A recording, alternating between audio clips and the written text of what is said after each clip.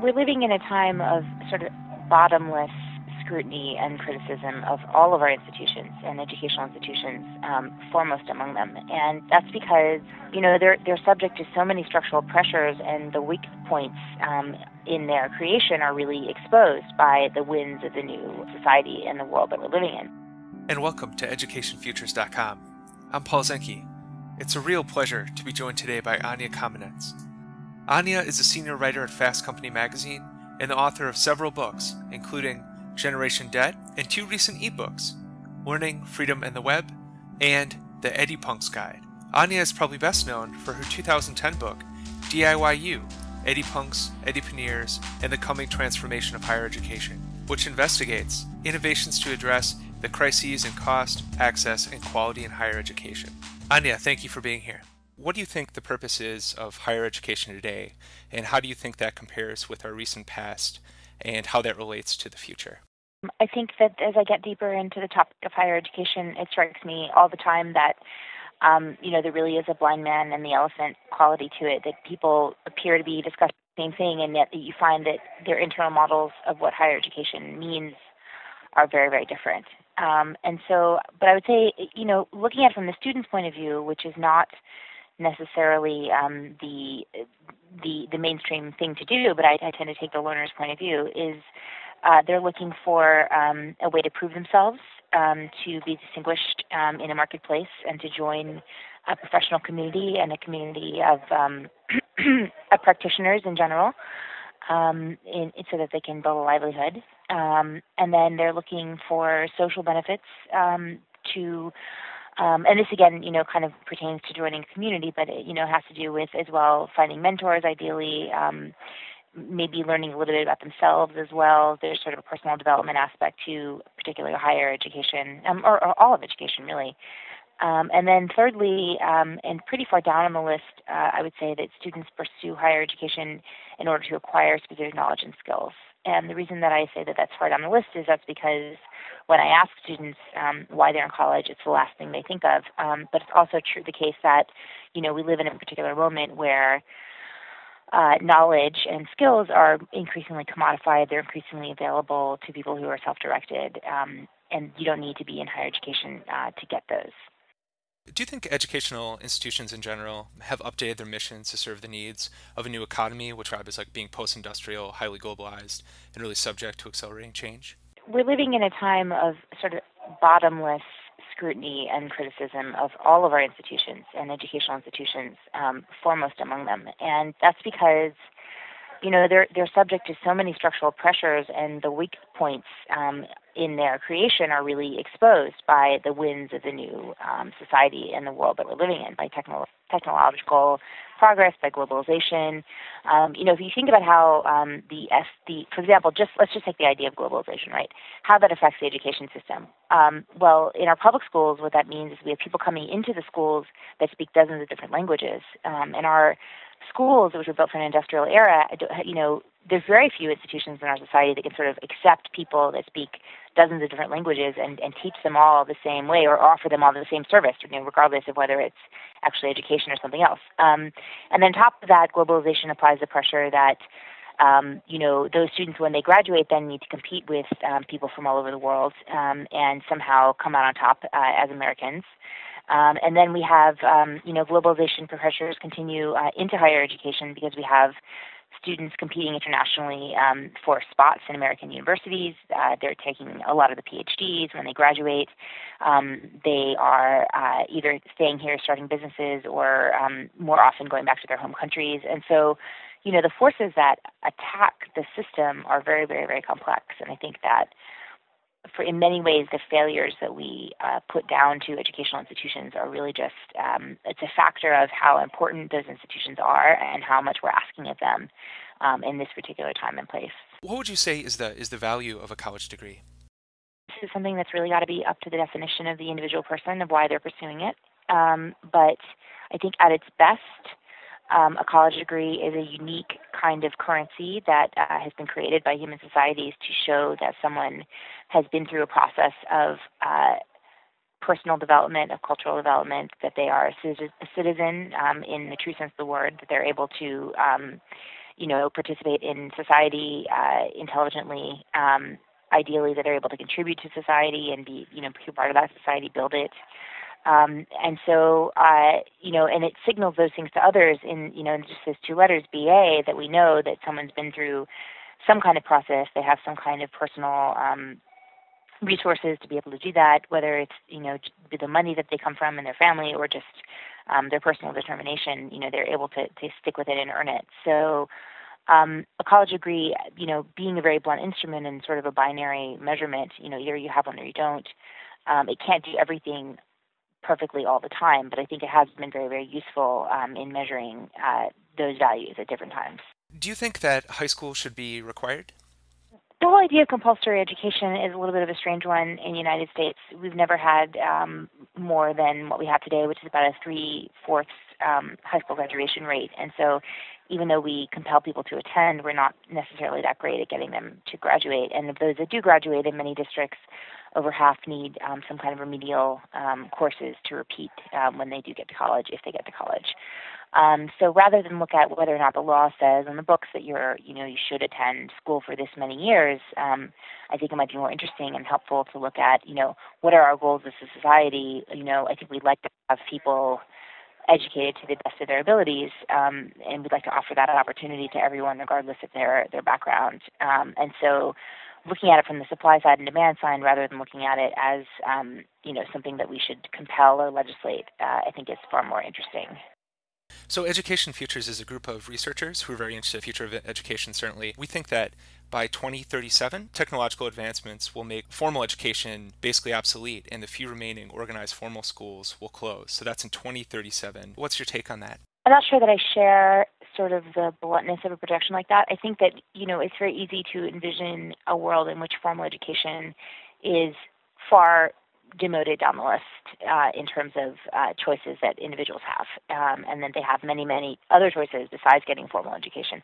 But I think that we see in a lot of, analogies of historical change that, things stay around for a long time and they outlive their usefulness very often. I think I remember reading that the Roman Senate, met for many, many decades past the time when Rome was actually an empire. So the institution remained as sort of a hollow shell of its former self. And I would not be surprised if 20 years hence, and you're talking about a time when, I had a daughter last year, so she'll be class of, if she graduates college, she'll be class of 2033.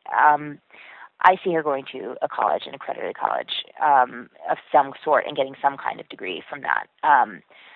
There are many circumstances in which that might not be true, but I don't think that it's going to become, even if it becomes totally obsolete in 20 years, I don't think it's going to disappear, if you see what I'm saying. And so another thing that we thought about is that by 2020, 45% of the workforce will identify as being a nomad. I'm interested, how might alternative forms of accreditation serve this entrepreneurial class?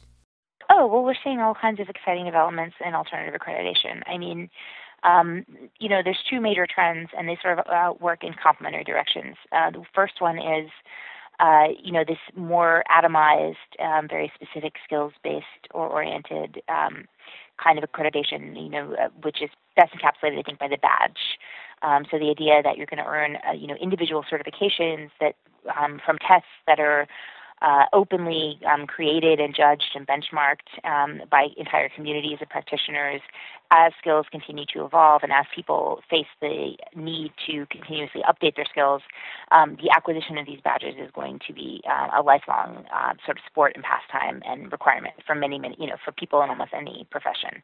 And then on the opposite end of the spectrum, I think in a very intriguing way, you have sort of the person, the whole life, sort of life as certification, right? So the idea of a portfolio-based assessment, things that allow you to document your learning that has taken place in various stages and aspects of your life, create a narrative around that learning, reflect on that learning, and sort of develop those metacognitive skills, and document the learning that you've done as well. And that portfolio is not only going to be submitted at a particular moment in time to earn credit, which I think is a very important path toward expanding the number of people who are able to get that signaling effect from education. But not only are you going to submit the portfolio for credit, but in some ways you're going to continuously develop this portfolio as a timeline that will stay with you throughout your life, and again, help you document not only your learning, but eventually your professional accomplishments, and be part of your social graph as well. Well, what core kind of socio-technical practices do you think are shaping the future of learning? The availability of social networks and peer-based social networking is really enabling people to make visible the peer roles in learning, which had sort of been faded into the background by the last 150 years of formal education, which sort of, and really in some sense the last 1,000 years, which consisted of, a person up in the room talking and the rest of the people are sitting down. And the assumption is that people who are sitting down are very passive listeners and they're not actively involved with each other. And in fact, we have the phrase classmates, but it doesn't necessarily give you the idea that you have something valuable to learn from the person sitting next to you or behind you as much as you do from the person in the front of the room. So with the existence of social networks, we now understand that learning is very peer-based, that there's a very huge role for the person who learned a thing that you now need to know 5 minutes ago. They may have it freshest in their mind and easiest to impart it back to you. I think by the same token, a lot of the ways that people communicate over social networks, particularly like microblogging, is sort of it's bringing in entirely new sets of challenges into the humanities and what used to be called, various different kinds of authorship and different kinds of texts, because the close reading techniques and the ability to verify information, which are kind of two of the most important modalities in a text, any kind of text-based learning, so any kind of humanities-based that's not numbers-based learning, reading something closely, figuring out what it means, and then, researching, documenting, footnoting, verifying things, different kinds of claims. In a world of a constant streams of information, both of those skills become a lot more complex. There's a lot of territory, I would say, to cover in that. How do you think that, again, these things like open accreditation or peer networks or just kind of technological platforms in general, how do you think that they can be used to create a more accessible and equitable education system?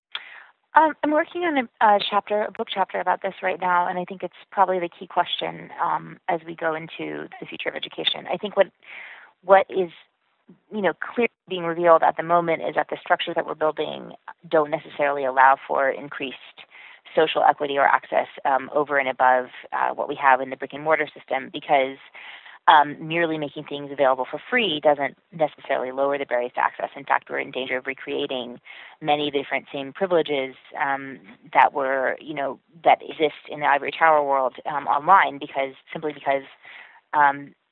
people online tend to work through more informal networks, and that goes back to the sort of idea of like an old boys network. It's not something it can be more meritocratic in some ways, it can be more open in some ways, but in the bottom line, you need to have some kind of more on-ramps and ways to make these structures visible to people who wouldn't necessarily know how to use them. So, there's a really big imperative, and I think that there are worrisome aspects to the claims that people are making that, something like a MOOC, like a Coursera or an Udacity is making something that's open to everyone, when in fact, the population that they have is overwhelmingly very smart, very self-directed, and already privileged in those ways, even if they happen to come from Bangalore or Bangladesh.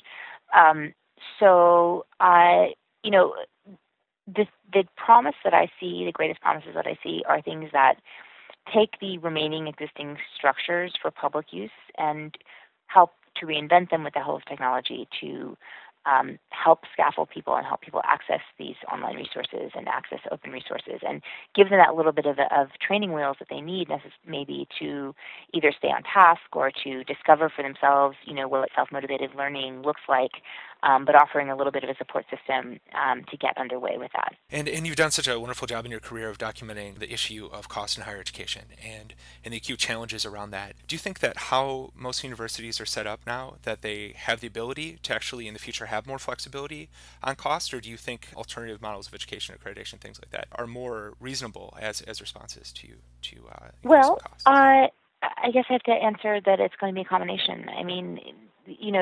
I guess basic disruption theory tells us that disruptive choices rarely come from inside established institutions. They have too much to lose. And it's the new institutions that are really finding the ability to, offer things at radically lower cost and sort of really reframe and question the whole idea of what we mean by higher education. And they're not subject to the same scope creep that is really stalks our large public institutions and private institutions as well.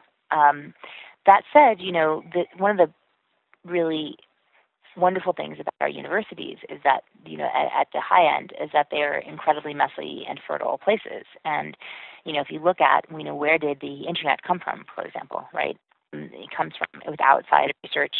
This matrix of research, knowledge creation, business creation that happens in and around the best universities. And so I would not be surprised, and I am not surprised to find that something like as groundbreaking as these massively open online free courses coming out of very entrenched existing institutions, because they do have room for exploration, either at the margins or just kind of lying in the middle of things without anyone paying too much attention. As you think about all the things that have happened recently with technology and education, is it your sense that we're entering a period of evolution, or do you think this is more of an educational revolution? Or do you think that education might be actually missing out on an opportunity for a revolution? I think that education is a peculiarly resistant to change of any institution, because the whole purpose of education, formalized education, is to preserve the past. If every generation of humans was to start out fresh, there'd be no need for his education, because people would just work from whatever they found lying around, and it would be like a generation of people that all adults had died and people just grew up from childhood with no history, right? And then they wouldn't need to go to school. But, I think it can be difficult in the time frames that we're talking about to see the difference between evolutionary and revolutionary change. I certainly think that there are aspects of what's going on right now that seem to completely be redefining and questioning what we mean by education, and redefining the place of the institution. And in some ways, that's happened surprisingly quickly, even in the 8 or so years since I first started writing about student loans. There's a real revolution in how we see the value of higher education. I guess I would vote on the side of very radical change happening, but it may not take the forms we expect. Excellent. Well, you've been incredibly generous with your time, and thank you so much for speaking with me. Yeah, you too. You too. Absolutely.